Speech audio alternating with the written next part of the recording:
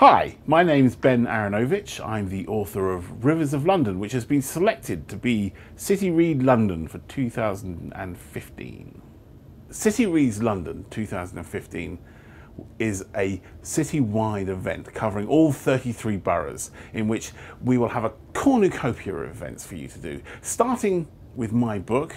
But you don't have to read my book. We're perfectly happy for you to read any book. The main important thing is that you read a book. And if you normally read a book, read another book as well, because I think we often neglect people who do read when we do these kind of things to encourage people to read. And I think people who read a small amount should read more. So, Cityread London. Rivers of London is about a young police constable called Peter Grant, who, while guarding a crime scene one night, in the middle of the night, is approached by a man who says he saw the whole thing. There's only one small problem. This potential witness turns out to be a ghost. But Peter, being a resourceful young man and fairly desperate not to spend his time doing paperwork, tries to take a witness statement from him. And this launches him into a career in the most secret, well, not exactly secret, more kind of like hidden under the carpet, branch of the Metropolitan Police that deals with supernatural crime. And so the rest of the book is basically about his adventures finding out about magic in London, but also solving some horrible crimes as well. This is because I like crime and I like science fiction and fantasy, and I just didn't want to write two books, so I wrote one that did both. And some people like it, and that's good. When I was young, I can't remember whether I was 9 or 10, but it was around that kind of age. I was still in primary school. There was an annex to the local library, which was the Camden Library, Chester Road Camden Library. And it was a special annex for the school, so and children in general.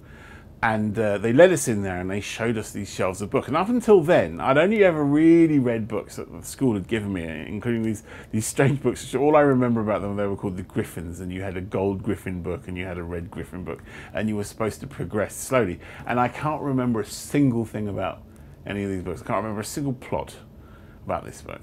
And so anyway, into this book, and in those days, this is quite a long time ago, it's like 1973, 1974, children's libraries were full of these enormous hardbacks, with names like Island Adventure and things like that, and Enid Blytons and stuff like that. And I was walking along and I found a book by a famous science fiction writer called Andre Norton, who, despite the name, is actually a woman. And it was called Star Rangers, or Galactic Rangers, I can't remember, one of those two, I think it was Star Rangers. And I picked it up and I read it, and that was essentially me done for. It was a lifetime of geekness and reading.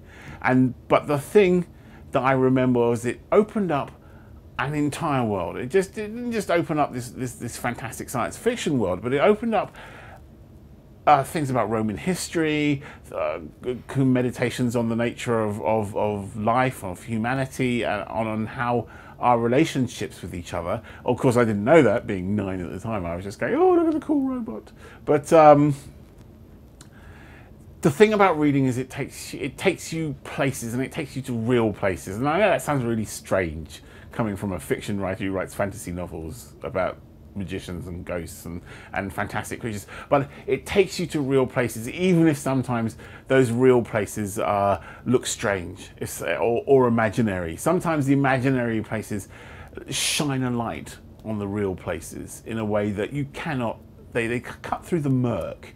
They cut through the murk of everyday life, and you can see the real place in the light of the imaginary place. And they teach us about relationships, and there really is no better way of delivering information directly into your brain. It is the direct, sort of like sticking a wire in your brain and plugging in information, because you are unmediated. It is you and the writer, and they're direct, kind of like brain-to-brain communication, which you do not get in television and you do not get in plays, because there is always something mediating it through, including how hungry you are in the middle of a production, which is always a problem for me, as you can probably tell.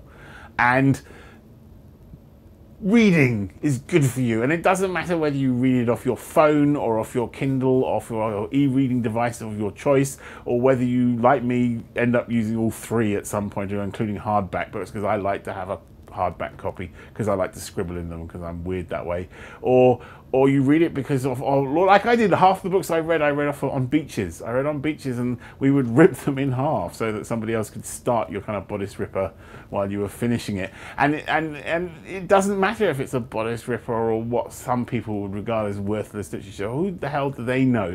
The important thing is that it is taking you to places and it is teaching you things and you are learning things from it, but also it is giving you a vocabulary to ask the right questions.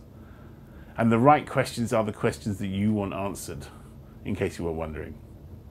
And so reading is important. Reading is important, and it is noticeable that whenever anyone tries to restrict your freedom, one of the first things they will do is try to restrict your access to literature, to books, to reading. They will try and restrict your access to that, because they know that if they can stop you from reading, if they can stop if they can control what you read, then they can control what you think.